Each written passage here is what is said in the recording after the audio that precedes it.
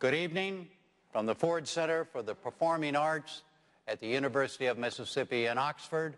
I'm Jim Lara of the NewsHour on PBS, and I welcome you to the first of the 2008 presidential debates between the Republican nominee, Senator John McCain of Arizona, and the Democratic nominee, Senator Barack Obama of Illinois.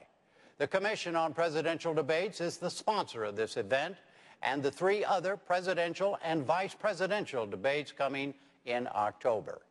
Tonight's will primarily be about foreign policy and national security, which by definition includes the global financial crisis. It will be divided roughly into 9-minute segments. Direct exchanges between the candidates and moderator follow-ups are permitted after each candidate has 2 minutes to answer the lead question in an order determined by a coin toss. The specific subjects and questions were chosen by me. They have not been shared or cleared with anyone.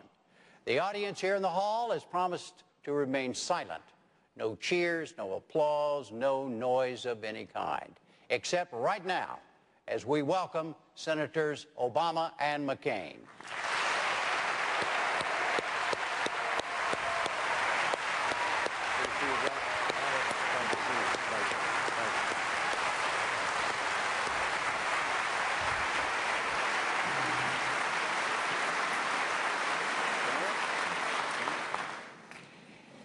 Let me begin with something General Eisenhower said in his 1952 presidential campaign. Quote, "We must achieve both security and solvency.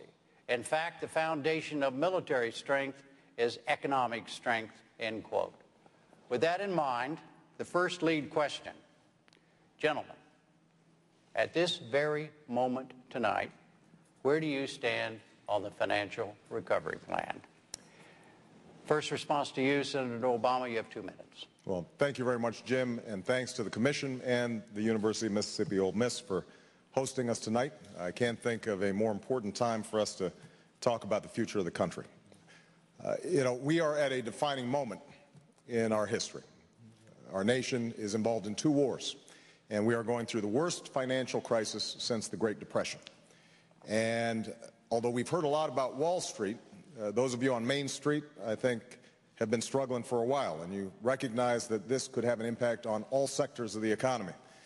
And you're wondering, how's it going to affect me? How's it going to affect my job? How's it going to affect my house? How's it going to affect my retirement savings or my ability to send my children to college? So we have to move swiftly, and we have to move wisely. And I've put forward a series of proposals that make sure that we protect taxpayers as we engage in this important rescue effort.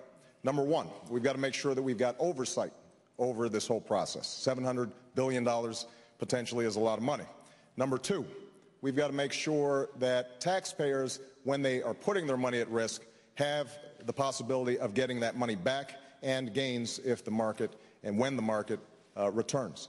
Number three, we've got to make sure that none of that money is going to pad CEO bank accounts or to promote golden parachutes.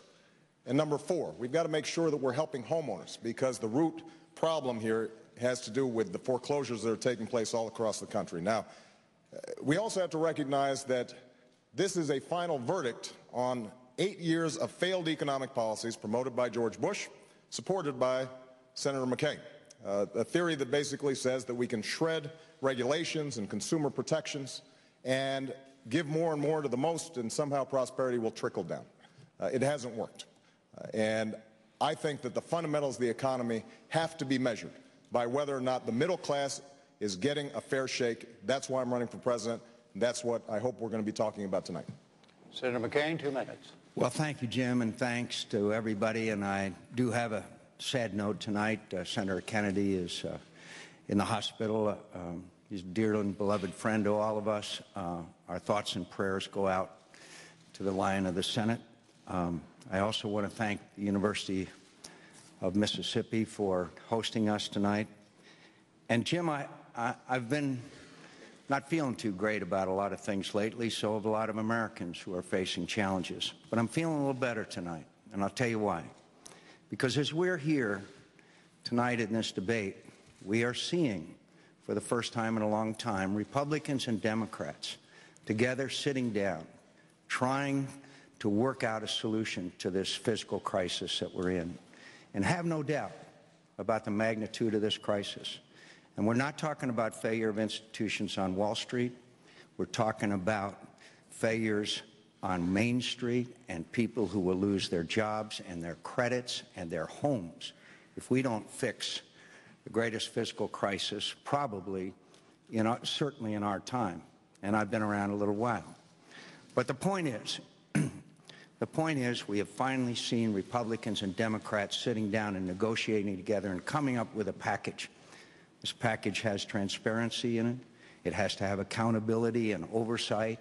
It has to have options for loans to failing businesses rather than the government taking over those loans. It has to have a package with a number of other essential elements to it.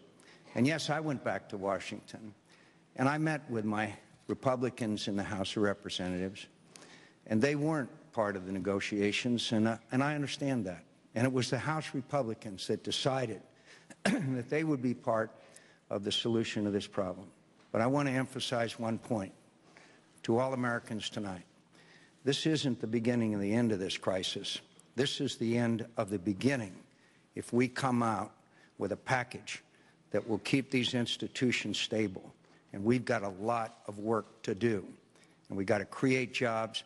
And one of the areas, of course, is to eliminate our dependence on foreign oil.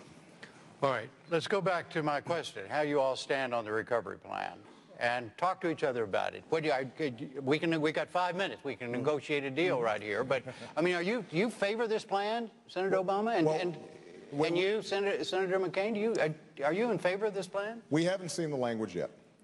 And I do think that there's constructive work being done out there. So for the viewers who are watching, I am optimistic about the capacity of us to come together with a plan.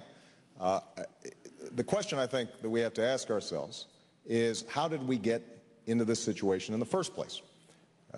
2 years ago, I warned that because of the subprime lending mess, because of the lax regulation, that we were potentially going to have a problem, and tried to stop some of the abuses and mortgages that were taking place at the time. Last year, I wrote to the Secretary of the Treasury to make sure that he understood the magnitude of this problem and to call on him to bring all the stakeholders together to try to deal with it. So the question I think that we've got to ask ourselves is, yes, we've got to solve this problem short term, and we are going to have to intervene. There's no doubt about that. But we're also going to have to look at how is it that we shredded so many regulations. We did not set up a 21st century regulatory framework to deal with these problems, and that in part has to do with an economic philosophy that says that regulation is always bad. Are you going to vote for the plan, Senator McCain? I hope so, and I as the United States Senator, sure. You're going to vote for the plan? Sure, but let me point out, I also warned about Fannie Mae and Freddie Mac, and warned about corporate greed and excess and CEO pay and all that. A lot of us saw this train wreck coming. But there's also the issue of responsibility. You've mentioned President Dwight David Eisenhower. President Eisenhower, on the night before the Normandy invasion, went into his room and he wrote out 2 letters. One of them was a letter congratulating the great members of the military and allies that had conducted and succeeded in the greatest invasion in history, still to this day and forever. And he wrote out another letter, and that was a letter of resignation from the United States Army for the failure of the landings at Normandy. Somehow, we've lost that accountability. I've been heavily criticized because I called for the resignation of the chairman of the Securities and Exchange Commission. We've got to start also holding people accountable, and we've got to reward people who succeed. But somehow in Washington today, and I'm afraid on Wall Street, greed is rewarded, excess is rewarded, and corruption, or certainly a failure to carry out our responsibility, is rewarded. As President of the United States, people are going to be held accountable in my administration, and I promise you that that'll happen. Do you have something directly to say, Senator Obama, to Senator McCain about what he just said? Well, I think Senator McCain's absolutely right that we need more responsibility, but we need it not just when there's a crisis. I mean, we've had years in which the reigning economic ideology has been what's good for Wall Street, but not what's good for Main Street. And there are folks out there who've been struggling before this crisis took place. And that's why it's so important, as we solve this short-term problem, that we look at some of the underlying issues that have led to wages and incomes for ordinary Americans to go down, the healthcare system that is broken, energy policies that are not working, because 10 days ago, John said that the fundamentals of the economy are sound. I do not think that they are. Say it directly to him. Well, the economy are sound. And are you afraid I couldn't hear him? I'm just determined to get you all to talk to each other. I'm going to try. And I just fundamentally disagree. And unless we are holding ourselves accountable day in, day out, not just when there's folks who have power and influence and can hire lobbyists, but for the nurse, the teacher, the police officer who, frankly, at the end of each month, they've got a little financial crisis going on. They're having to take out extra debt just to make their mortgage payments. We haven't been paying attention to them. And if you look at our tax policies, it's a classic example. So, Senator McCain, do you agree with what Senator Obama just said? And if you don't, tell him what you disagree with. No, look, we've got to fix the system. We got fundamental problems in the system. And Main Street is paying a penalty for the excesses and greed in Washington, D.C., and in the Wall Street. So there's no doubt that we have a long way to go. And obviously, stricter interpretation and consolidation of the various regulatory agencies that weren't doing their job that has brought on this crisis. But I have a fundamental belief in the goodness and strength of the American worker, and the American worker is the most productive, the most innovative. America is still the greatest producer, exporter, and importer. But we've got to get through these times. But I have a fundamental belief in the United States of America, and I still believe, under the right leadership, our best days are ahead of us. All right, let's go to the next lead question, which is essentially following up on this same subject. And you get 2 minutes to begin with, Senator McCain, and using your word, fundamental. Are there fundamental differences between your approach and Senator Obama's approach to what you would do as president to lead this country out of the financial crisis? Well, the first thing we have to do is get spending under control in Washington. It's completely out of control. It's gone. We have now presided over the largest increase in the size of government since the Great Society. We Republicans came to power to change government, and government changed us. And the worst symptom of this disease is what my friend Tom Coburn calls earmarking as a gateway drug, because it's a gateway. It's a gateway to out-of-control spending and corruption. And we have former members of Congress now residing in federal prison because of the evils of this earmarking and pork barrel spending. You know, we spent $3 million to study the DNA of bears in Montana. I don't know if that was a criminal issue or a paternal issue, but the fact is that it was $3 million of our taxpayers' money, and it has got to be brought under control. As President of the United States, I want to assure you, I've got a pen. This one's kind of old. I've got a pen, and I'm going to veto every single spending bill that comes across my desk. I will make them famous, that you will know their names. Now, Senator Obama, you wanted to know one of the differences. He has asked for $932 million of earmarked pork barrel spending, nearly $1 million for every day that he's been in the United States Senate. I suggest that people go up on the website of Citizens Against Government Waste, and they'll look at those projects. That kind of thing is not the way to rein in runaway spending in Washington, D.C. That's one of the fundamental differences that Senator Obama and I have. Senator Obama, 2 minutes. Well, Senator McCain is absolutely right that the earmarks process has been abused, which is why I suspended any requests for my home state, whether it was for senior centers or what have you, until we cleaned it up. And he's also right that oftentimes lobbyists and special interests are the ones that are introducing these kinds of requests, although that wasn't the case with me. But let's be clear. Earmarks account for $18 billion in last year's budget. Senator McCain is proposing, and this is a fundamental difference between us, $300 billion in tax cuts to some of the wealthiest corporations and individuals in the country. $300 billion. Now, $18 billion is important. $300 billion is really important. And in his tax plan, you would have CEOs of Fortune 500 companies getting an average of $700,000 in reduced taxes while leaving 100 million Americans out. So my attitude is we've got to grow the economy from the bottom up. What I've called for is a tax cut for 95% of working families. 95%. And that means that the ordinary American out there who's collecting a paycheck every day, they've got a little extra money to be able to buy a computer for their kid, to fill up on this gas that is killing them. And over time, that I think is going to be a better recipe for economic growth than the policies of President Bush that John McCain wants to follow. Senator McCain? Well, again, I don't mean to go back and forth, but no, that's fine. Senator Obama suspended those requests for pork barrel projects after he was running for President of the United States. He didn't happen to see that light during the first 3 years as a member of the United States Senate. $932 million in requests. Maybe to Senator Obama is not a lot of money. But the point is that, you see, I hear this all the time. It's only $18 billion. Do you know that it's tripled in the last 5 years? Do you know that it's gone completely out of control to the point where it corrupts people?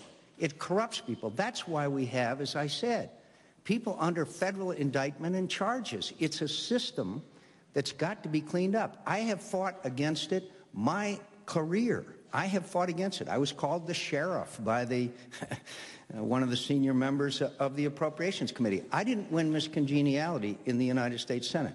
Now, Senator Obama didn't mention that along with his tax cuts, he is also proposing some $800 billion in new spendings on new programs. Now, that's a fundamental difference between myself and Senator Obama. I want to cut spending. I want to keep taxes low. The worst thing we could do in this economic climate is to raise people's taxes. I don't know where John's getting his figures. Let's just be clear. What I do is I close corporate loopholes, stop providing tax cuts to corporations that are shipping jobs overseas so that we're giving tax breaks to companies that are investing here in the United States. I make sure that we have a health care system that allows for everyone to have basic coverage. I think those are pretty important priorities, and I pay for every dime of it. But let's go back to the original point. John, nobody is denying that $18 billion is important. And absolutely we need earmark reform. And when I'm president, I will go line by line to make sure that we are not spending money unwisely. But the fact is that eliminating earmarks alone is not a recipe for how we're going to get the middle class back on track.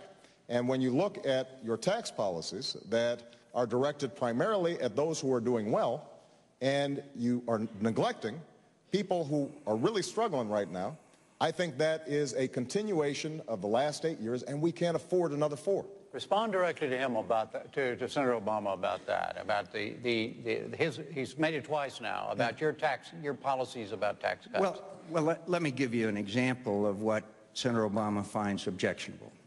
The business tax. Right now, the United States of America business pays the second highest business taxes in the world, 35%. Ireland pays 11%.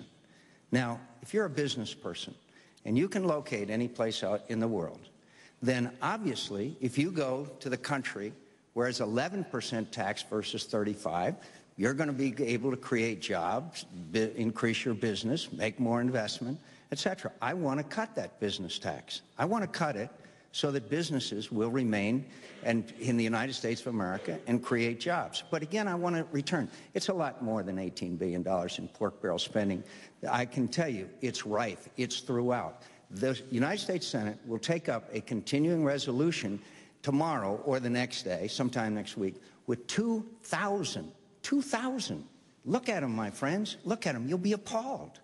And Senator Obama is a recent convert after requesting $932 million worth of pork barrel spending projects. So the point is, I want people to have tax cuts. I want every family to have a $5,000 refundable tax credit so they can go out and purchase their own health care. Yep. I want to double the dividend from $3,500 to $7,000 for every dependent child in America. I know that the worst thing we could possibly do is to raise taxes on anybody, and a lot of people might be interested in Senator Obama's definition of rich. Senator Obama, you have a question for Senator McCain on that? Let me just make a couple of points. My definition, here's what I can tell the American people. 95% of you will get a tax cut. And if you make less than $250,000, less than $250,000 a year, then you will not see one dime's worth of tax increase. Now, John mentioned the fact that business taxes on paper are high in this country, and he's absolutely right. Here's the problem. There are so many loopholes that have been written into the tax code, oftentimes with support of Senator McCain, that we actually see our businesses pay effectively one of the lowest tax rates in the world. And what that means then is that there are people out there who are working every day, who are not getting a tax cut, and you want to give them more. It's not like you want to close the loopholes.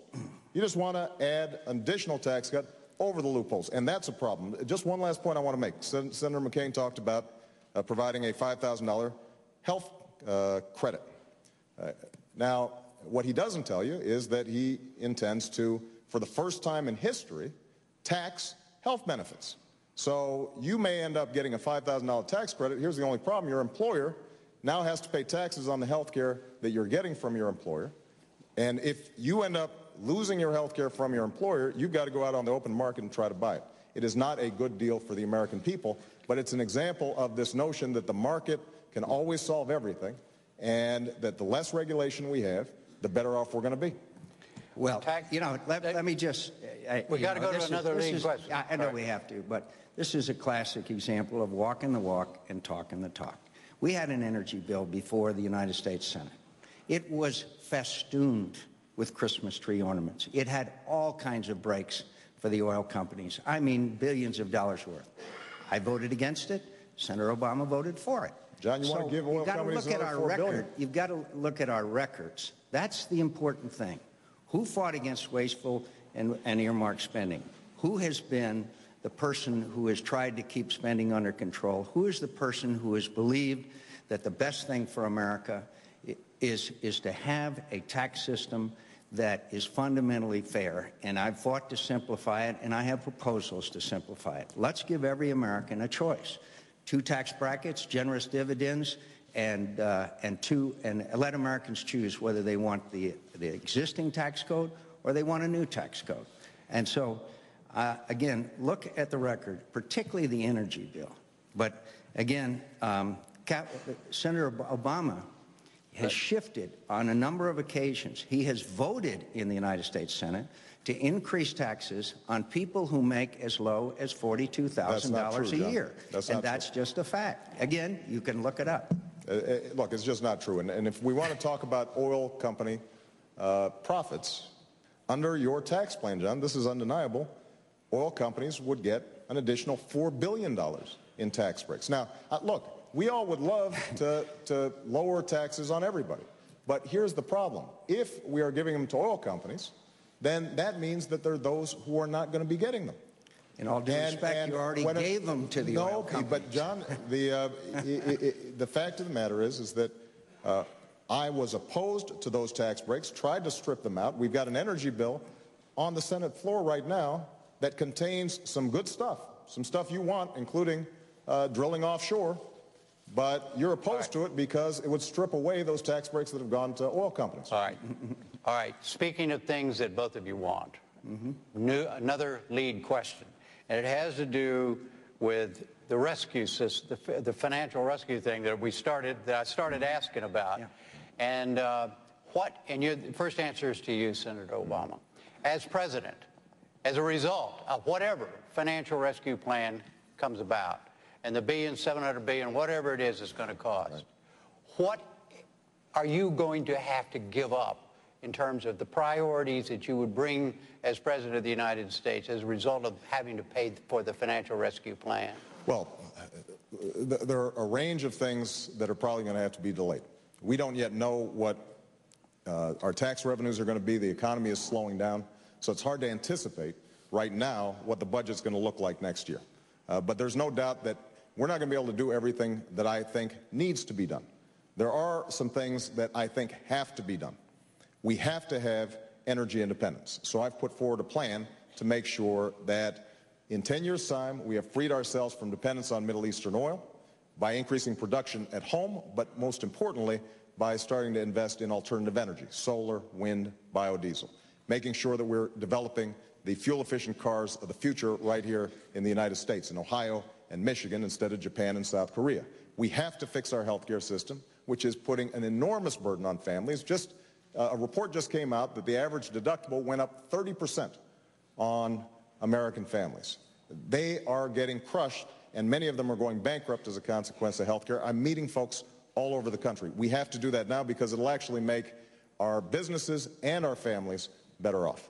The third thing we have to do is we've got to make sure that we're competing in education. We've got to invest in science and technology. China had a space launch and a spacewalk. We've got to make sure that our children are keeping pace in math and in science, and one of the things I think we have to do is make sure that college is affordable for every young person in America. And I also think that we're going to have to rebuild our infrastructure, which is falling behind. Our roads, our bridges, but also broadband lines that reach into rural communities. Also making sure that we have a new electricity grid to get the alternative energy to population centers that are using them. So there's some things that we've got to do structurally to make sure that we can compete in this global economy. We can't shortchange those things. We've got to eliminate programs that don't work, and we've got to make sure that the programs that we do have are more efficient and cost less. What priorities would you adjust as President, Senator McCain, because of the financial bailout costs? Look, no matter what, we've got to cut spending. We have, as I said, we've let government get completely out of control. Senator Obama has the most liberal voting record in the United States Senate. It's hard to reach across the aisle from that far to the left. The point is we need to examine every agency of government. First of all, by the way, I'd eliminate ethanol subsidies. I oppose ethanol subsidies. I think that we have to return, particularly in defense spending, which is the largest part of our appropriations. We have to do away with cost-plus contracts. We now have defense systems that the costs are completely out of control. We tried to build a little ship called the Littoral Combat Ship that was supposed to cost $140 million, ended up costing $400 million, and we still haven't done it. So we need to have fixed cost contracts. We need very badly to understand that defense spending is very important and vital, particularly in the new challenges we face in the world, but we have to get a lot of the cost overruns under control. I know how to do that. I saved the taxpayers $6.8 billion by fighting a contract that was negotiated between Boeing and DOD that was completely wrong. And we fixed it, and we killed it, and people ended up in federal prison. So I know how to do this, because I've been involved in these issues for many, many years. But I think that we have to examine every agency of government and find out those that are doing their job and keep them, and find out those that aren't and eliminate them. And we'll have to scrub every agency of government. But if I hear the two of you correctly, neither one of you is suggesting any major changes in what you want to do as president as a result of the financial bailout. Is that what you're saying? No, as I said before, Jim, there are going to be things that end up having to be deferred and delayed. Well, look, I want to make sure that we are investing in energy in order to free ourselves from dependence on foreign oil. Now, that is a big project. That is a multi-year project. But you're not willing to give that up. Well, I'm not willing to give up the need to do it, but there may be individual components of it that we can't do. But John's right that we've got to make some cuts. We right now give $15 billion every year as subsidies to private insurers under the Medicare system. It doesn't work any better through this private insurers, they just skim off $15 billion. That was a giveaway. And part of the reason is because lobbyists are able to shape how Medicare works. They did it on the prescription drug bill. They've done it with respect to Medicare. And we are going to have to change the culture. One of the, John mentioned me being wildly liberal. Mostly that's just me opposing George Bush's wrong-headed policies since I've been in Congress. But I think that it is also important to recognize that I worked with Tom Coburn, one of the most conservative Republicans, who John already mentioned, to set up what we call a Google for government, which says that we are going to list every dollar of federal spending to make sure that the taxpayer can take a look and see who, in fact, is promoting some of these spending projects that John's been railing about. What I'm trying to get at is this. Excuse me, if I may, Senator, is trying to get at that you all, one of you is going to be the President of the United States come January in the middle of a huge financial crisis that is yet to be resolved. And what I'm trying to get at is how this is going to affect you, not in very specific small ways, but in major ways in the approach you would take as to the presidency. Well, how about a spending freeze on everything but defense, veteran affairs, and entitlement programs? Spending freeze? I think we ought to seriously consider, with the exceptions of caring for our veterans, national defense, and several other vital issues. Would you go for that? Well, the problem with a spending freeze is you're using a hatchet where you need a scalpel. There are some programs that are very important that are currently underfunded. I want to increase early childhood education. And the notion that we should freeze that when there may be, for example, this Medicare subsidy, I think doesn't make sense. Let me tell you another place where I'd like to look for some savings. We're currently spending $10 billion a month in Iraq when they have a $79 billion surplus. It seems to me that if we're going to be strong at home as well as strong abroad, that we've got to look at bringing that war to a close. Look, we're sending $700 billion a year overseas to countries that don't like us very much. Some of that money ends up in the hands of terrorist organizations. We have to have wind, tide, solar, natural gas, flex fuel cars and all that, but we also have to have offshore drilling, and we also have to have nuclear power. Senator Obama opposes both storing and reprocessing of spent nuclear fuel. You can't get there from here. And the fact is that we can create 700,000 jobs by constructing 45 new nuclear power plants by the year 2030. Nuclear power is not only important as far as eliminating our dependence on foreign oil, but it's also important as far as climate change is concerned, an issue that I have been involved in for many, many years, and I'm proud of the work that I've done there, along with Senator Clinton. Let me see, before we go to another lead question, let me see if I could figure out a way to ask the same question a slightly different way here. Are you willing to acknowledge, both of you, that this financial crisis is going to affect the way you rule the country as President of the United States beyond the kinds of things that you've already said? I mean, is it a major move? Is it going to have a major effect? There is no doubt that it's going to affect our budgets. There is no doubt about it. Even if we get all $700 billion back, let's assume the markets recover, we're holding assets long enough that eventually taxpayers get it back. And that happened during the Great Depression when Roosevelt purchased a whole bunch of homes. Over time, home values went back up, and in fact, government made a profit. If we're lucky and we do it right, that could potentially happen. But in the short term, there's an outlay, and we may not see that money for a while. And because the economy is slowing down, I think we can also expect less tax revenue. So there's no doubt that as president, I'm going to have to make some tough decisions. The only point I want to make is this, that in order to make those tough decisions, we've got to know what our values are and who we're fighting for and what our priorities are. And if we are spending $300 billion on tax cuts for people who don't need them and weren't even asking for them, and we are leaving out health care, which is crushing on people all across the country, then I think we have made a bad decision, and I want to make sure we're not shortchanging our long-term priorities. Well, I want to make sure that we're not handing the health care system over to the federal government, which is basically what would ultimately happen with Senator Obama's health care plan. I want the families to make the decisions between themselves and their doctors, not the federal government.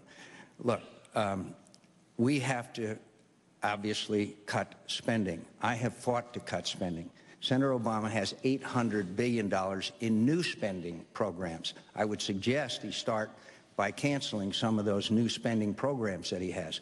We can, I think, adjust spending around to take care of the very much needed programs, including taking care of our veterans. But I also want to say again, a healthy economy with low taxes, with not raising anyone's taxes, is probably the best recipe for eventually having our economy recover. And spending restraint has got to be a vital part of that. And the reason, one of the major reasons why we're in the difficulties we're in today is because spending got out of control. We owe China $500 billion. And spending, I know, can be brought under control because I have fought against excessive spending my entire career. And I got plans to reduce and eliminate unnecessary and wasteful spending.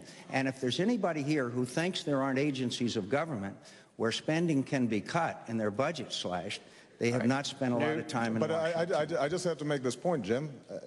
John, it's been your president, who you said you agreed with 90% of the time, who presided over this increase in spending, this orgy of spending, and enormous deficits.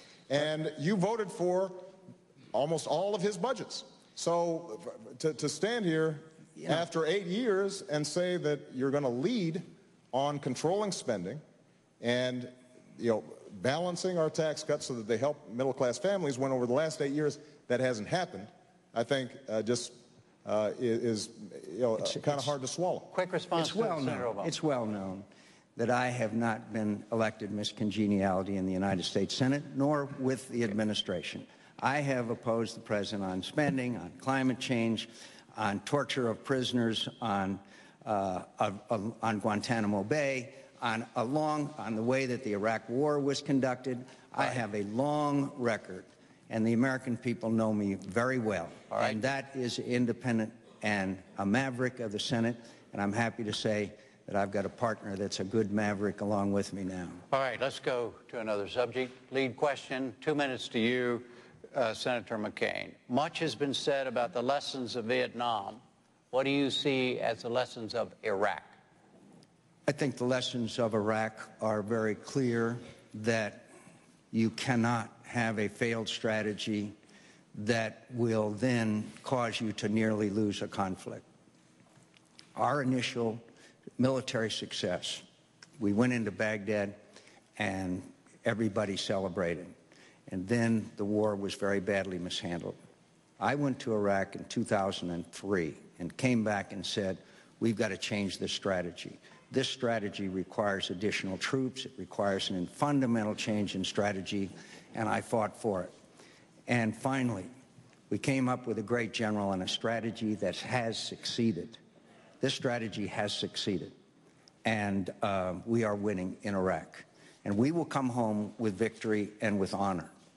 And that withdrawal is the result of every counterinsurgency that succeeds.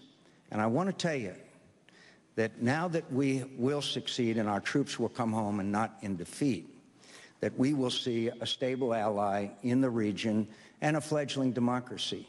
The consequences of defeat would have been increased Iranian influence. It would have been increase in sectarian violence. It would have been a wider war, which the United States of America might have had to come back. So there was a lot at stake there. And thanks to this great General David Petraeus and the troops who serve under him, they have succeeded. And we are winning in Iraq, and we will come home. And we will come home as we have when we have won other wars and not in defeat. 2 minutes for how you see the lessons of Iraq, Senator Obama. Well, this is an area where Senator McCain and I have a fundamental difference, because I think the first question is whether we should have gone into the war in the first place.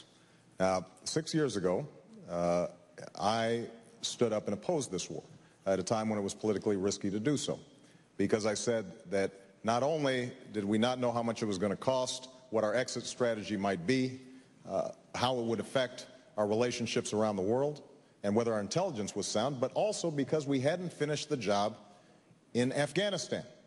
We hadn't caught bin Laden. We hadn't put al-Qaeda to rest. And as a consequence, I thought that it was going to be a distraction. Now, Senator McCain and President Bush had a very different judgment. And I wish I had been wrong for the sake of the country and they had been right. But that's not the case. We've spent over $600 billion so far, soon to be $1 trillion. We have lost over 4,000 lives. We have seen 30,000 wounded. And most importantly, from a strategic national security perspective, al-Qaeda is resurgent, stronger now than at any time since 2001. We took our eye off the ball. And not to mention that we are still spending $10 billion a month when they have a $79 billion surplus at a time when we are in great distress here at home, and we just talked about the fact that our budget is way overstretched, and we are borrowing money from overseas to try to finance just some of the basic functions of our government. So I think the lesson to be drawn is that we should never hesitate to use military force, and I will not, as president, in order to keep the American people safe. But we have to use our military wisely, and we did not use our military wisely in Iraq.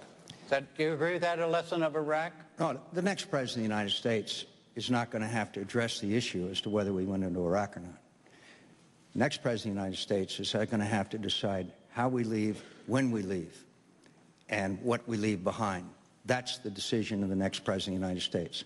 Senator Obama said the surge could not work, said it would increase sectarian violence, said it was doomed to failure. Recently on a television program, he said it exceeded our wildest expectations. But yet, after conceding that, he still says that he would oppose the surge if he had to decide that again today. Incredibly, Senator Obama didn't go to Iraq for 900 days and never asked for a meeting with General Petraeus. Well, let's go with some Senator of these things. Obama is the chairperson of a committee that oversights NATO that's in Afghanistan. To this day, he's never had a hearing. What about that point? I mean, it's remarkable. All right. Which point? Well, you raised a whole bunch of them. Well, no. All right, let's go to the latter point and we'll back up. The point about your not having been... Look, I'm very proud of my vice presidential selection, Joe Biden, who's the chairman of the Senate Foreign Relations Committee, and as he explains, and as John well knows, the issues of Afghanistan, the issues of Iraq, critical issues like that, don't go through my subcommittee because they're done as a committee as a whole. But that's Senate inside baseball. Let's get back to the core issue here. Senator McCain is absolutely right that the violence has been reduced as a consequence of the extraordinary sacrifice of our troops and our military families. They have done a brilliant job, and General Petraeus has done a brilliant job. But understand, that was a tactic designed to contain the damage of the previous 4 years of mismanagement of this war. Senator. And so John, you like to pretend like the war started in 2007. You talk about the surge. The war started in 2003. And at the time when the war started, you said it was going to be quick and easy. You said we knew where the weapons of mass destruction were. You were wrong. You said that we were going to be greeted as liberators. You were wrong. You said that there was no history of violence between Shia and Sunni, and you were wrong. And so if the question is the judgment of whether or not, if the question is who is best equipped as the next president to make good decisions about how we use our military, how we make sure that we are prepared and ready for the next conflict, then I think we can take a look at our judgment. We got a lot on the plate here. I'm afraid Senator Obama doesn't understand the difference between a tactic and a strategy. But I'd like to tell you, 2 4ths of July ago, I was in Baghdad. General Petraeus invited Senator Lindsey Graham and me to attend a ceremony where 688 brave young Americans whose enlistment had expired were re-enlisting to stay and fight for Iraqi freedom and American freedom. I was honored to be there. I was honored to speak to those troops. And you know, afterwards, we spent a lot of time with them. And you know what they said to us? They said, let us win. They said, let us win. We don't want our kids coming back here. And this strategy and this general, they are winning.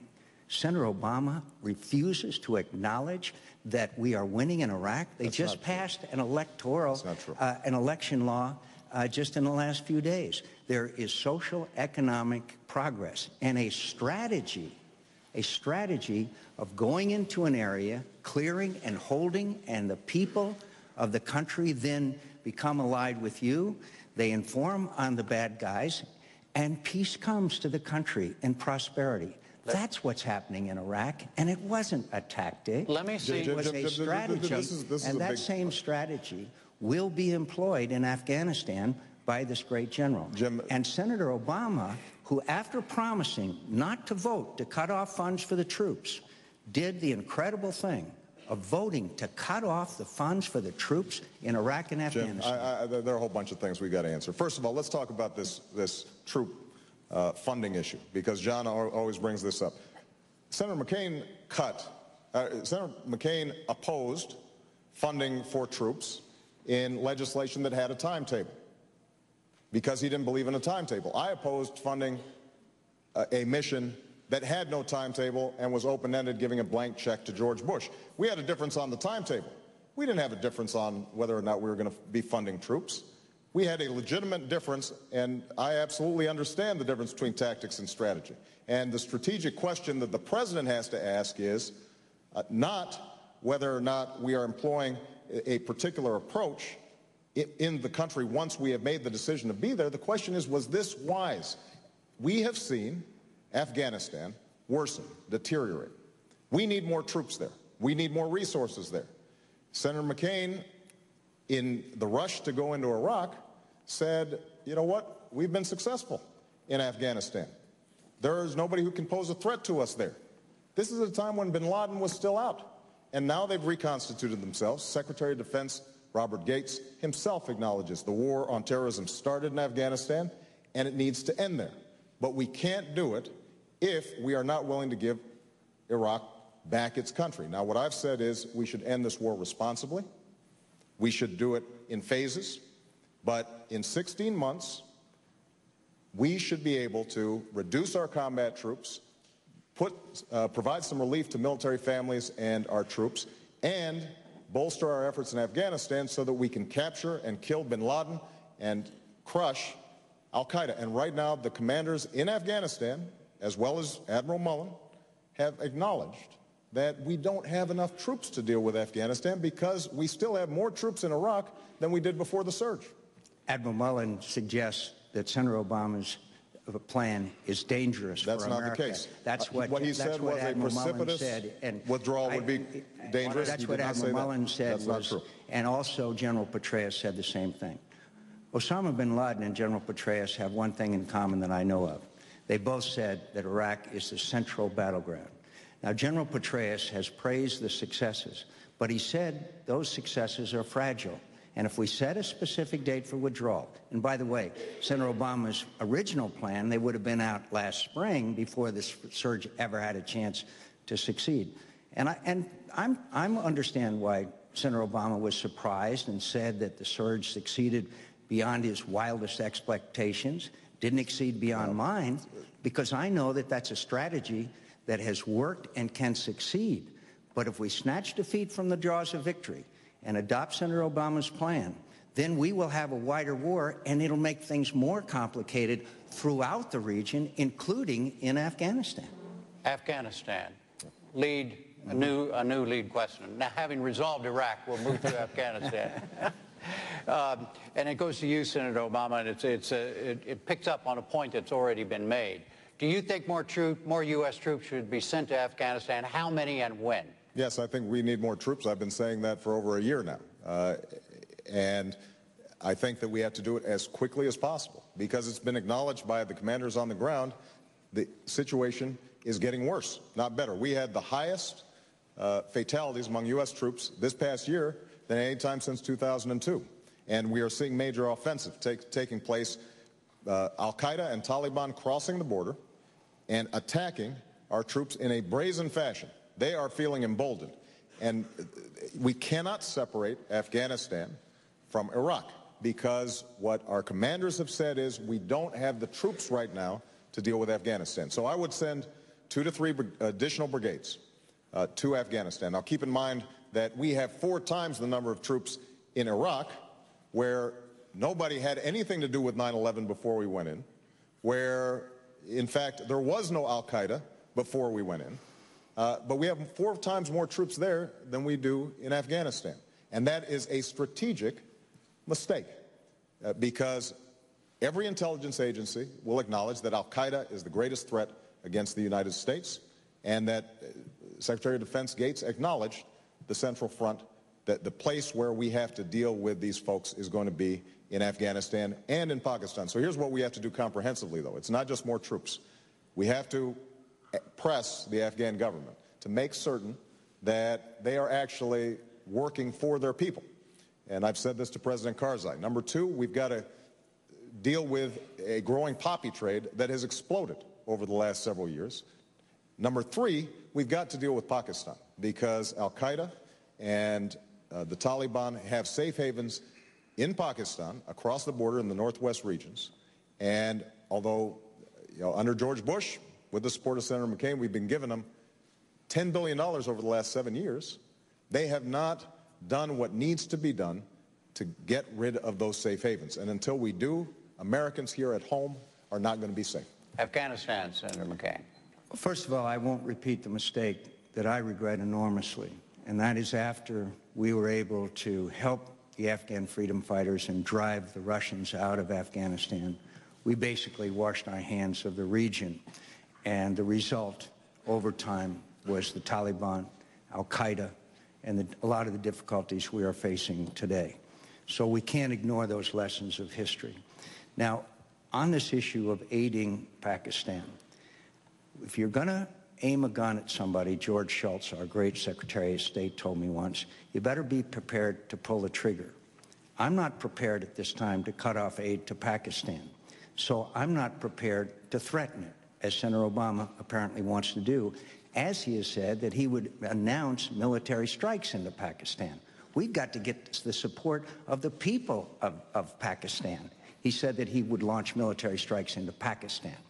Now, you don't do that. You don't say that out loud. If you have to do things, you have to do things.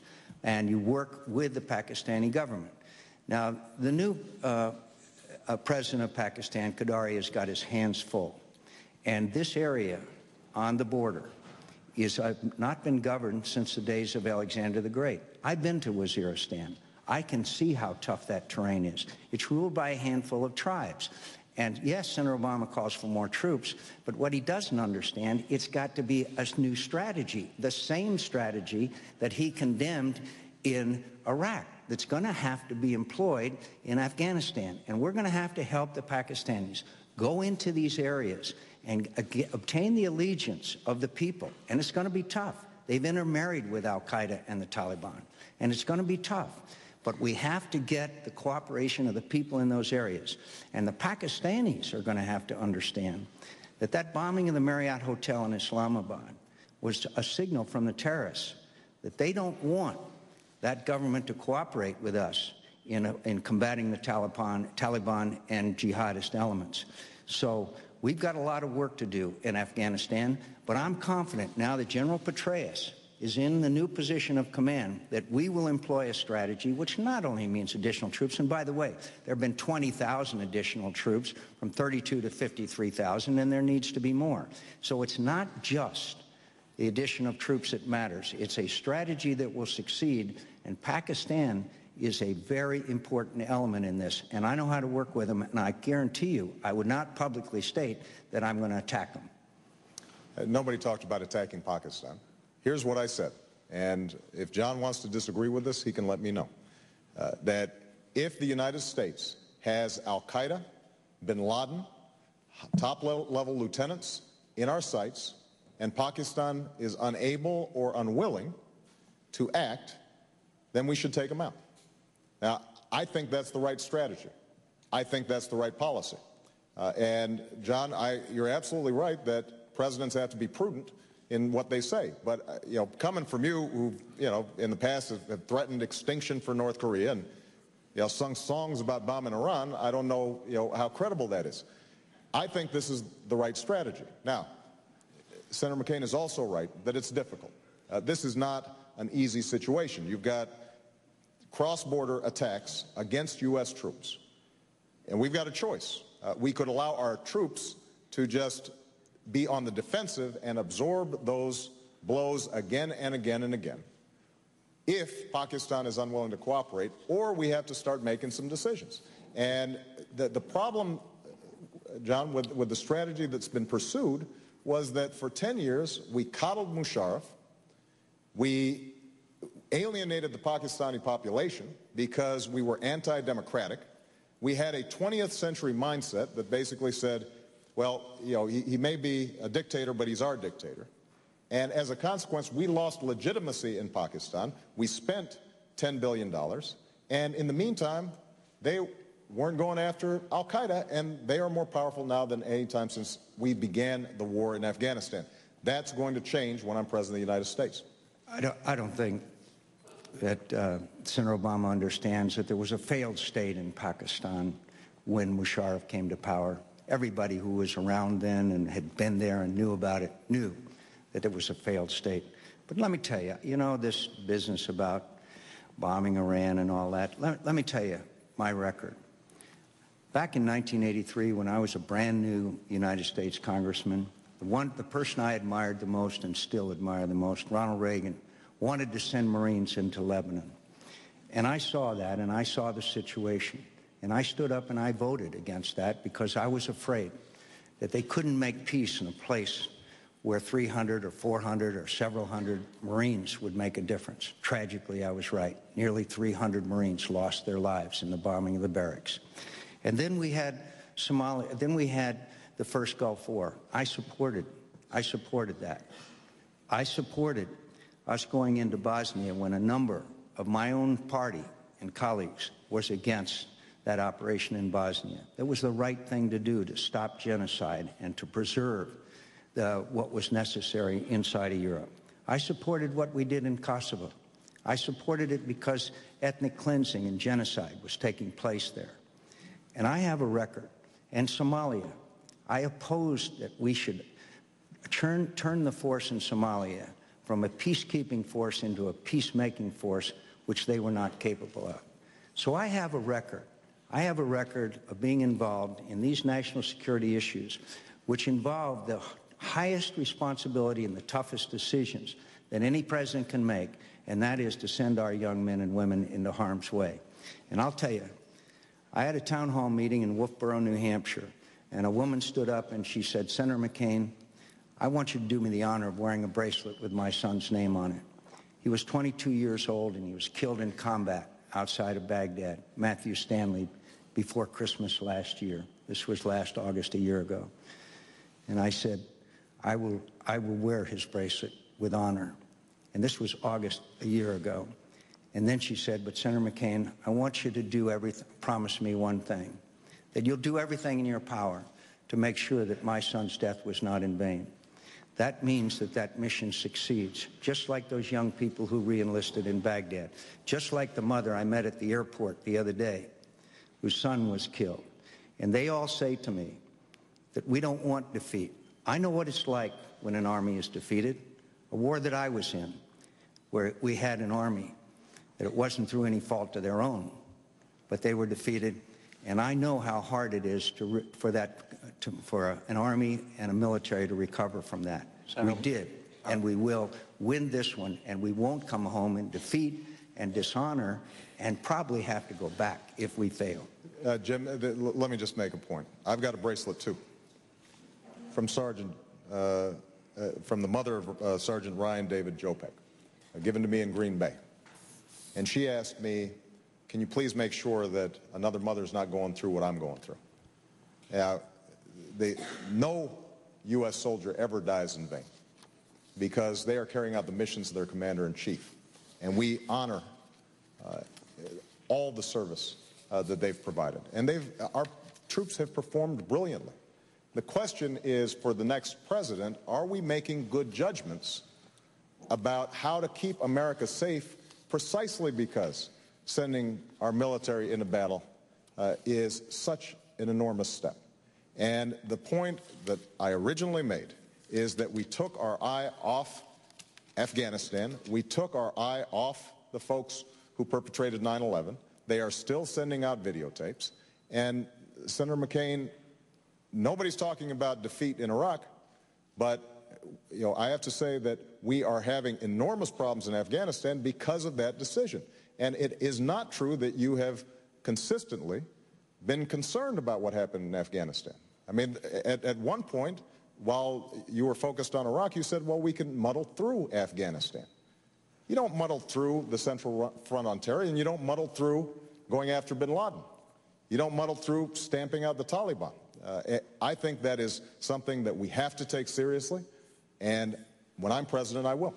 You might think that with that kind of concern that Senator Obama would have gone to Afghanistan, particularly given his responsibilities as the subcommittee chairman. And by the way, when I'm subcommittee chairman, we take up the issues under my subcommittee. But the important thing is, I've visited Afghanistan, and I've traveled to Waziristan, and I've traveled to these places, and I know what our security requirements are, and I know what our needs are.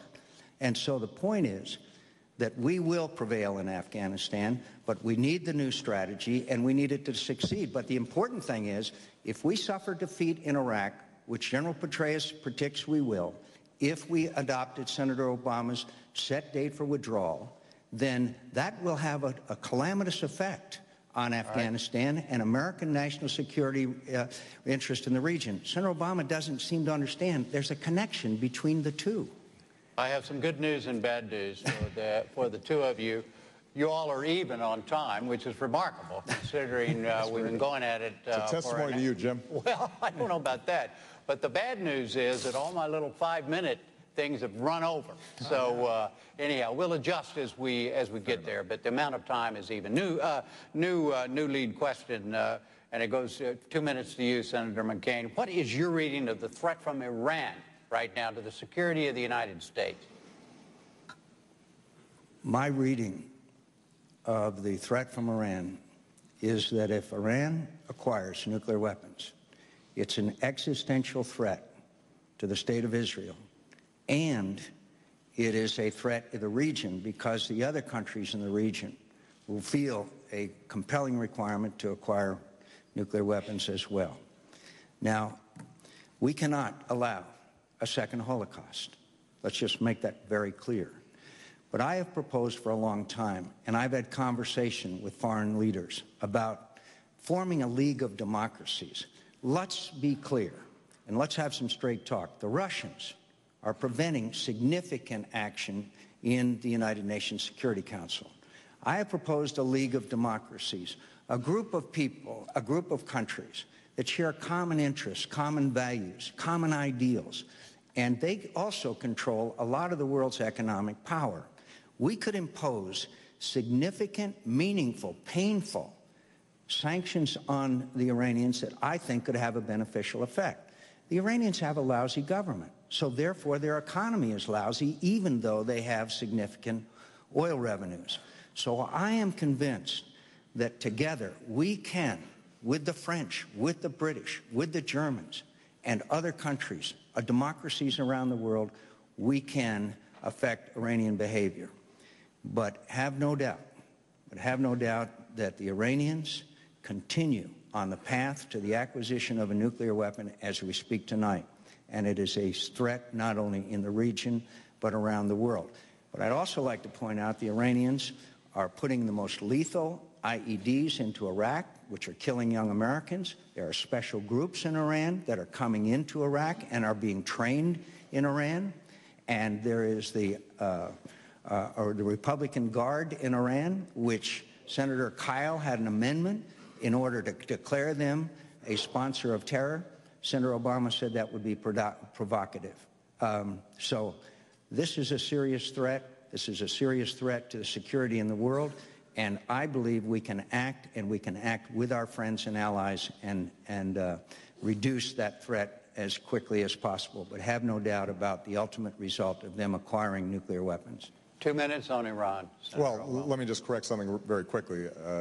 I believe that the Republican Guard of Iran is a terrorist organization. I've consistently said so.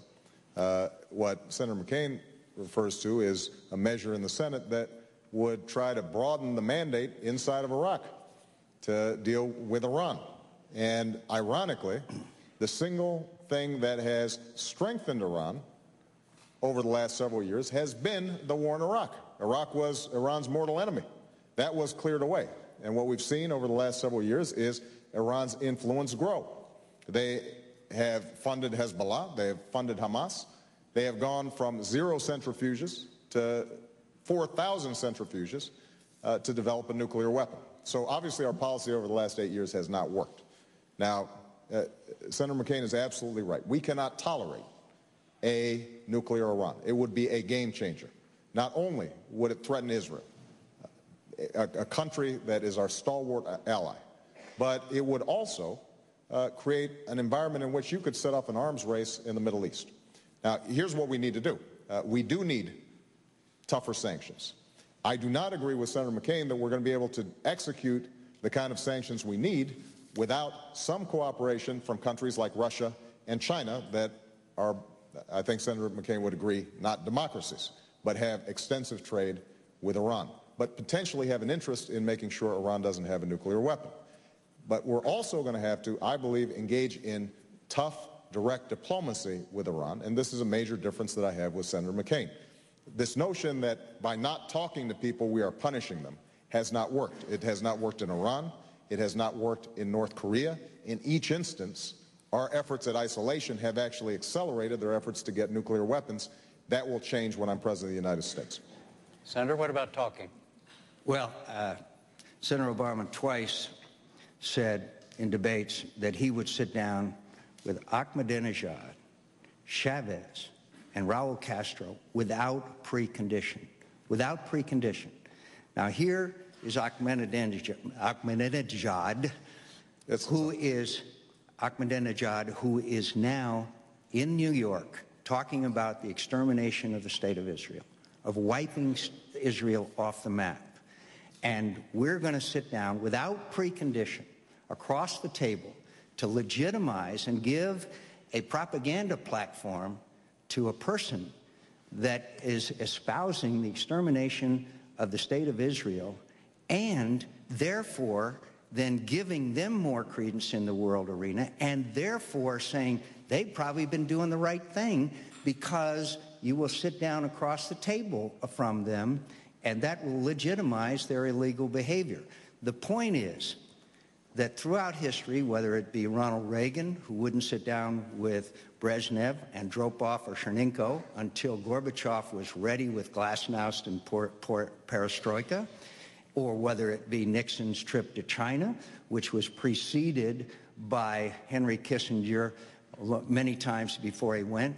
Look, I'll sit down with anybody, but there's got to be preconditions, and those preconditions would apply that we wouldn't legitimize with a face-to-face meeting a person like Ahmadinejad. Now, Senator Obama said without precondition. Right. So let's talk about this. First of all, Ahmadinejad's not the most powerful person in Iran. So he may not be the right person to talk to. But I reserve the right, as President of the United States, to meet with anybody at a time and place of my choosing if I think it's going to keep America safe. And I'm glad that Senator McCain brought up the history, the bipartisan history, of us engaging in direct diplomacy. Senator McCain mentioned Henry Kissinger, who's one of his advisors, who, along with 5 recent secretaries of state, just said that we should meet with Iran, guess what, without precondition. This is one of your own advisors. Now, understand what this means without preconditions. It doesn't mean that you invite them over for tea one day.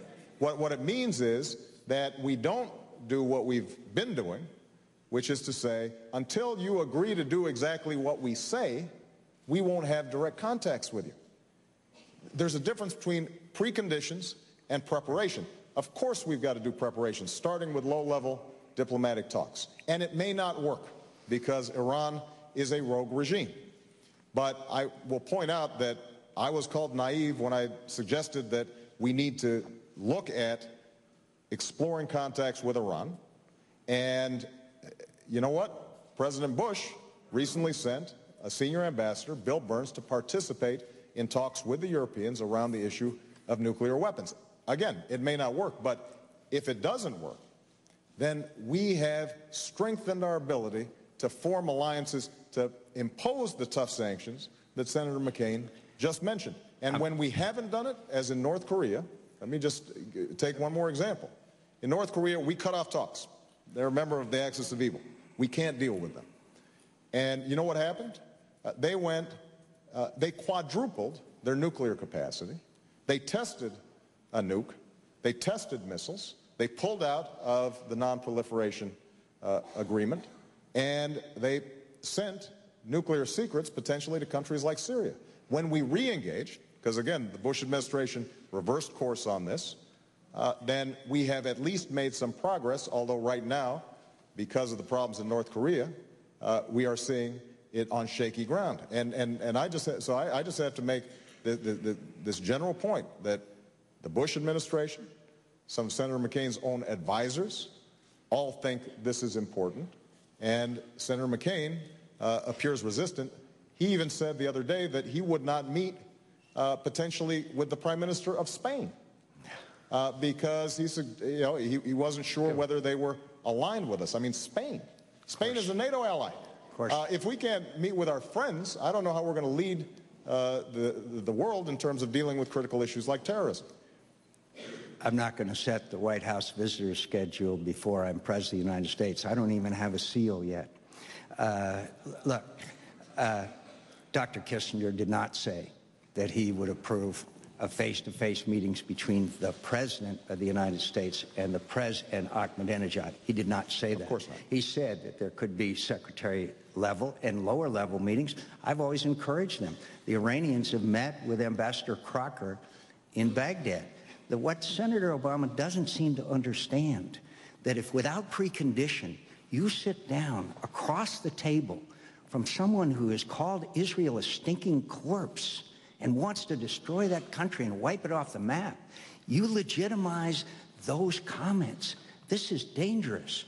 It isn't just naive. It's dangerous. And so we just have a fundamental difference of opinion.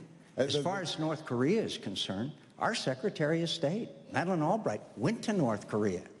By the way, North Korea, most repressive and brutal regime probably on earth. The average South Korean is 3 inches taller than the average North Korean, a huge gulag. We don't know what the status of the dear leader's health is today, but we know this, that the North Koreans have broken every agreement that they've entered into. And we ought to go back to a little bit of Ronald Reagan's trust but verify, and certainly not sit down across the table from without precondition, as Senator Obama said he did twice. I mean, it's just dangerous. Look, I mean, Senator McCain keeps on using this example that suddenly the president would just meet with somebody without doing any preparation, without having low-level talks. Nobody's been talking about that. And Senator McCain knows it. There's a mischaracterization of my position. When we talk about preconditions, and Henry Kissinger did say we should have contacts without preconditions, the idea is that we do not expect to solve every problem before we initiate talks. And the Bush administration has come to recognize that it hasn't worked. This notion that we are simply silent when it comes to our enemies, and the notion that we would sit with Ahmadinejad and not say anything while he's spewing his nonsense and his vile comments is ridiculous. Nobody's even talking about that. So let me get this right. We sit down with Ahmadinejad and he says, we're going to wipe Israel off the face of the earth. And we say, no, you're not? Yeah, oh, please. No, by the way, my friend Dr. Kissinger, who's been my friend for 35 years, would be interested to hear this conversation and Senator Obama's depiction of his positions on the issue. I've known him for 35 years, and I guarantee you he would not say that presidential top level. Of course he encourages, and other people encourage contacts and negotiations and all other things. We do that all the time. We're going to go to a new lead. Senator Obama is parsing words when he says precondition means preparation. I'm not parsing words. He's parsing I'm words, using my friend. the same words that your advisors use. Please go ahead. New lead question. Russia goes to you. 2 minutes, Senator Obama. How do you see the relationship with Russia? Do you see him as a competitor? Do you see him as an enemy? Do you see him as a potential partner? Well, I think that given what's happened over the last several weeks and months our entire Russian approach has to be evaluated, because a resurgent and very aggressive Russia is a threat to the peace and stability of the region. Their actions in Georgia were unacceptable. They were unwarranted.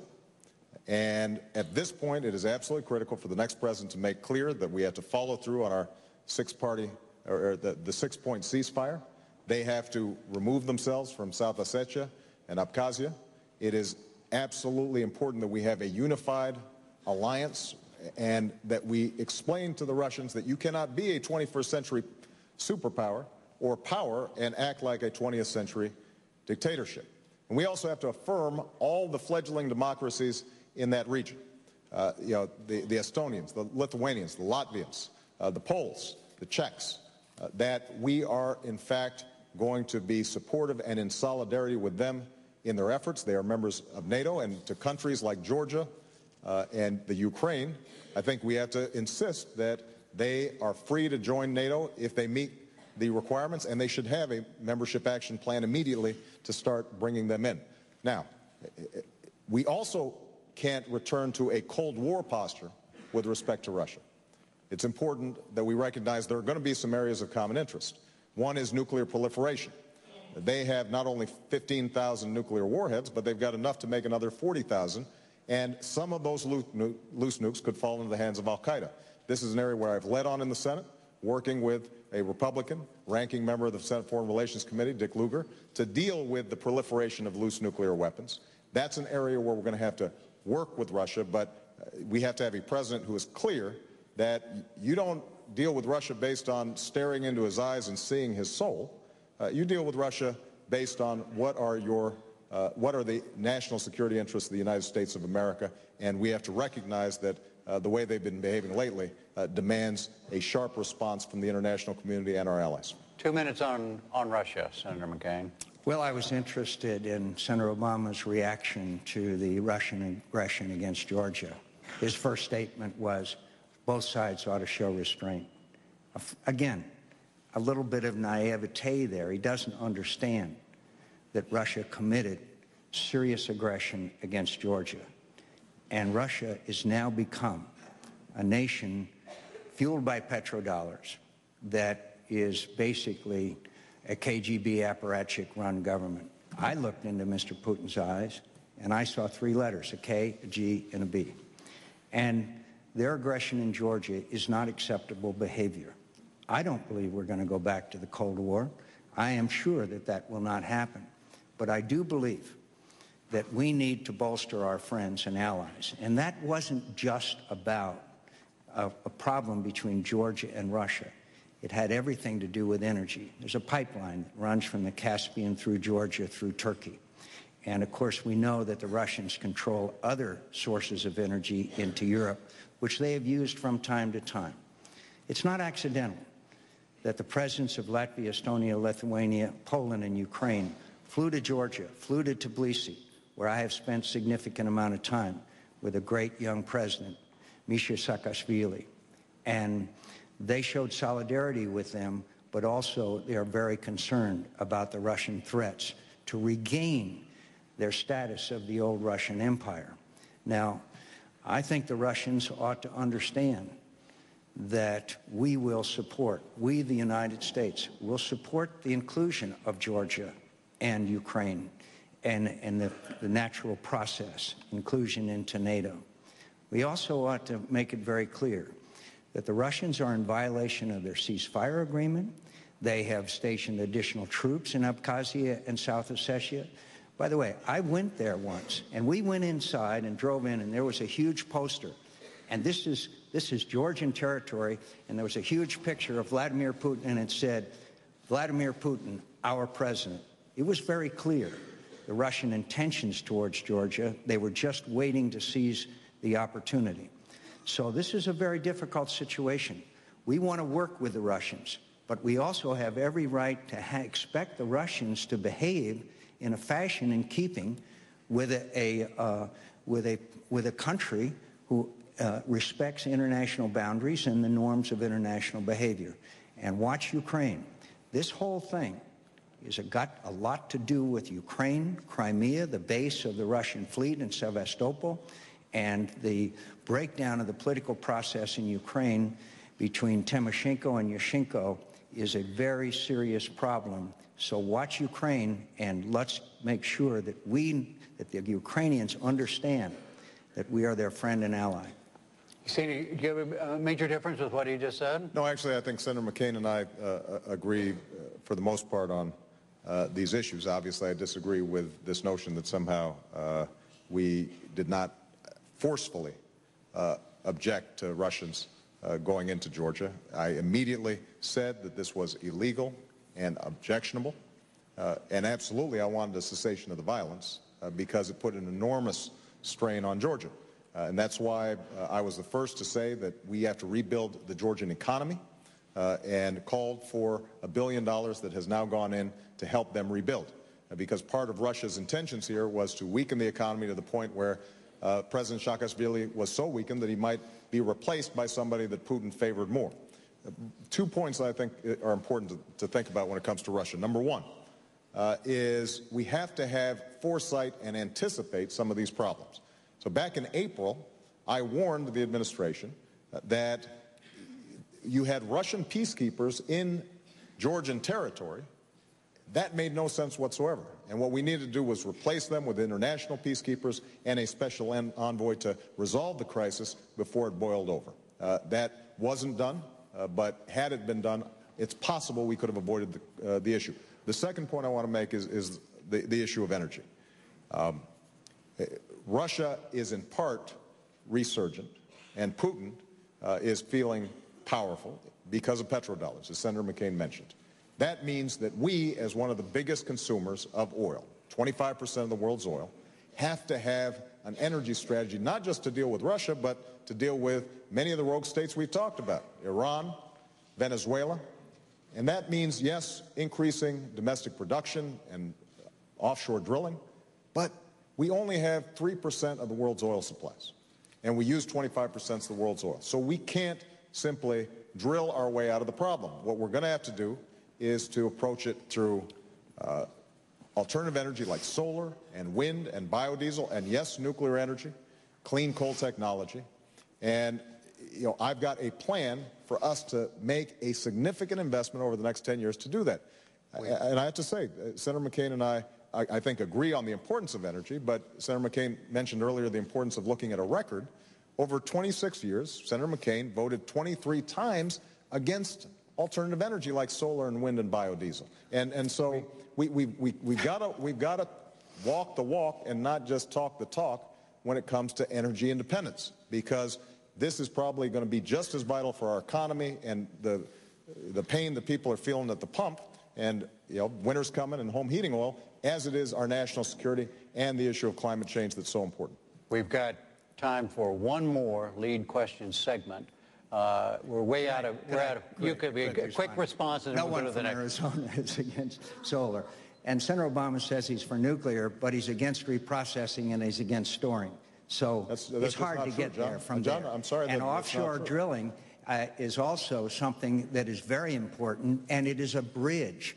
And we know that if we drill offshore and exploit a lot of these reserves, it will help, at least temporarily, relieve our energy requirements, and it will have, I think, an important effect on the price of a barrel of oil. Very quickly, just to correct I want to say that with the Nunn-Lugar thing, I supported Nunn-Lugar back in the early 1990s when a lot of my colleagues didn't. That was the key legislation at the time and put us on the road to eliminating this issue of nuclear waste and the nuclear fuel that has to be taken care of. I just have to correct the record here. I have never said that I object to nuclear waste. What I've said is that we have to store it safely. All right. And Senator McCain, he says, he talks about Arizona. I've got to make this point, Jim. Okay. He objects. I have voted for alternate fuel all of my time. He objects. One at a time. No one can be opposed to alternate energy. Let's move on. You got one more energy. This one more question. Last lead question. You have 2 minutes each, and the question is this, beginning with you, Senator McCain. What do you think the likelihood is that there would be another 9/11 type attack on the continental United States? I think it's much less than it was the day after 9/11. I think that we have a safer nation, but we are a long way from safe. And I want to tell you that one of the things I'm most proud of, among other, because I have worked across the aisle. I have a long record on that, on a long series of reforms. But after 9/11, Senator Joe Lieberman and I decided that we needed a commission. And that was a commission to investigate 9/11 and find out what happened and fix it. And we were opposed by the administration, another area where I differed with this administration. And we were stymied until the families of 9/11 came. And they descended on Washington, and we got that legislation passed. And there were a series of recommendations, as I recall, more than 40. And I'm happy to say that we've gotten written into law most of those reforms recommended by that commission. I'm proud of that work. Again, bipartisan, reaching across the aisle, working together, Democrat and Republican alike. So we have a long way to go in our intelligence services. We have to do a better job in human intelligence, and we've got to make sure that we have people who are trained interrogators so that we don't ever torture a prisoner ever again. We have to make sure that our technological and intelligence capabilities are better. We have to work more closely with our allies.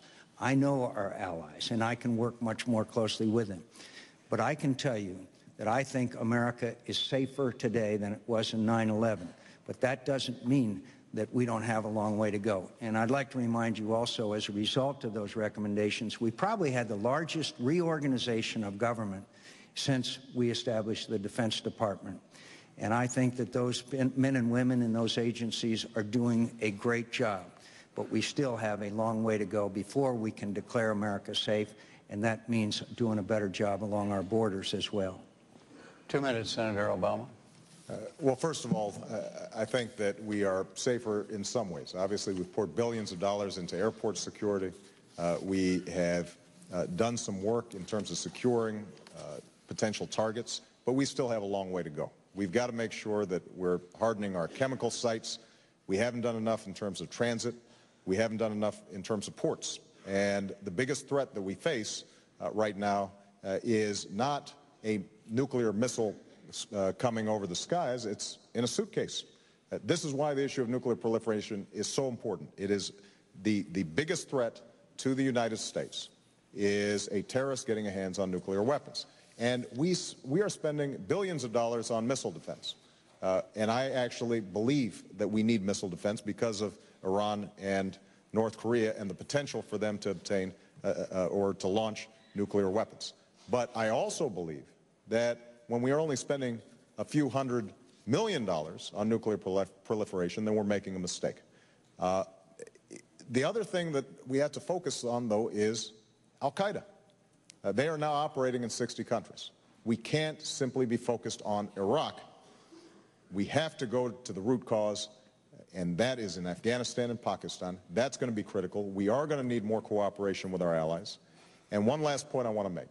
It is important for us to understand that the way we are perceived in the world is going to make a difference in terms of our capacity to get cooperation and root out terrorism. And one of the things that I intend to do as president is to restore America's standing in the world. We are less respected now than we were 8 years ago or even 4 years ago. And this is the greatest country on earth. But because of some of the mistakes that have been made, and I give Senator McCain great credit on the torture issue for having identified that as something that undermines our long-term security. Because of those things, I think, are going to have a lot of work to do in the next administration to restore that sense that America's that shining beacon on a hill. You agree? There's much to be done in a new administration to restore. Well, I won't repeat what But in the case of missile defense, Senator Obama said it had to be, quote, proven. That wasn't proven when Ronald Reagan said we would do SDI, which is missile defense. And it was a major factor in bringing about the end of the Cold War. We seem to come full circle again. Senator Obama still doesn't quite understand, or doesn't get it, that if we fail in Iraq, it encourages al-Qaeda. They would establish a base in Iraq. The consequences of defeat, which would result from his plan of withdrawal and, according to date certain, regardless of conditions, according to our military leaders, according to every expert, would lead to possible defeat, loss of all the fragile sacrifice that we've made of American blood and treasure, which grieves us all. All of that would be lost if we followed Senator Obama's plan to have specific dates with withdrawal, regardless of conditions on the ground. And General Petraeus says we have had great success, but it's very fragile, and we can't do what Senator Obama wants to do. That is a central issue of our time, and I think Americans will judge very seriously as to whether that's the right path or the wrong path, and who should be the next president of the United States. You see the same connections that Senator McCain did? There's no doubt. Look, over the last 8 years, this administration, along with Senator McCain, have been solely focused on Iraq. That has been their priority. That has been where all our resources have gone. In the meantime, bin Laden is still out there. He is not captured. He is not killed. Al-Qaeda is resurgent. In the meantime, we've got challenges, for example, with China, where we are borrowing billions of dollars. They now hold $1 trillion worth of our debt. And they are active in countries like, in regions like Latin America and Asia and Africa. They are, the conspicuousness of their presence is only matched by our absence because we've been focused on Iraq. We have weakened our capacity to project power around the world because we have viewed everything through this single lens. Not to mention, look at our economy. We are now spending $10 billion or more every month. And that means we can't provide health care to people who need it. We can't invest in science and technology, which will determine whether or not we are going to be competitive in the long term. There has never been a country on earth that saw its economy decline and yet maintained its military superiority. So this is a national security issue. We haven't adequately funded veterans care. I sit on the Veterans Affairs Committee, and we've got, I meet veterans all across the country who are trying to figure out, how can I get disability payments? I've got post-traumatic stress disorder, and yet I can't get treatment. So we have put all chips in right there. And nobody is talking about losing this war. What we are talking about is recognizing that the next president has to have a broader strategic vision about all the challenges that we face. That's been missing over the last 8 years. That sense is something that I want to restore. I've been involved, as I mentioned to you before, in virtually every major national security challenge we've faced in the last 20-some years. There are some advantages to experience and knowledge and judgment. And I honestly don't believe that Senator Obama has the knowledge or experience and has made the wrong judgments in a number of areas, including his initial reaction to Russian aggression in Georgia, to his, we've seen this stubbornness before in this administration, to cling to a belief that somehow the surge has not succeeded, and failing to acknowledge that he was wrong about the surge shows to me that we need more flexibility in a president of the United States than that. As far as our other issues that he brought up are concerned, I know the veterans, I know them well, and I know that they know that I'll take care of them. And I've been proud of their support and their recognition of my service to the veterans. And I love them, and I'll take care of them, and they know that I'll take care of them. And that's going to be my job. But also, I have the ability and the knowledge and the background to make the right judgments to keep this country safe and secure. Reform, prosperity, and peace. These are major challenges to the United States of America. I don't think I need any on-the-job training. I'm ready to go at it right now. Well, let me just make a closing point. My father came from Kenya. That's where I get my name. And in the 60s, he wrote letter after letter to come to college here in the United States, because the notion was that there was no other country on earth where you could make it if you try. The ideals and the values of the United States inspired the entire world. I don't think any of us can say that our standing in the world now, the way children around the world look at the United States, is the same. And part of what we need to do, what the next president has to do, and this is part of our judgment, this is part of how we are going to keep America safe, is to send a message to the world that we are going to invest in issues like education. We are going to invest in issues that relate to how ordinary people are able to live out their dreams. And that is something that I'm going to be committed to as President of the United States. A few seconds, we're almost finished. Jim, when I came home from prison, I saw our veterans being very badly treated, and it made me sad. And I embarked on an effort to resolve the POW-MIA issue, which we did in a bipartisan fashion. And then I worked on normalization of relations between our two countries so that our veterans could come all the way home. I guarantee you, as President of the United States, I know how to heal the wounds of war, I know how to deal with our adversaries, and I know how to deal with our friends. And that ends this debate tonight. On October 2nd, next Thursday, also at 9 p.m. Eastern Time, the two vice presidential candidates will debate at Washington University in St. Louis. My PBS colleague Gwen Eiffel will be the moderator. For now, from Oxford, Mississippi, thank you, Senators both. I'm Jim Lehrer. Thank you, and good night. Good job, John. Good job. Good job. Good job. Thank you. Nice job. Great to see you both. Hey, how are we doing?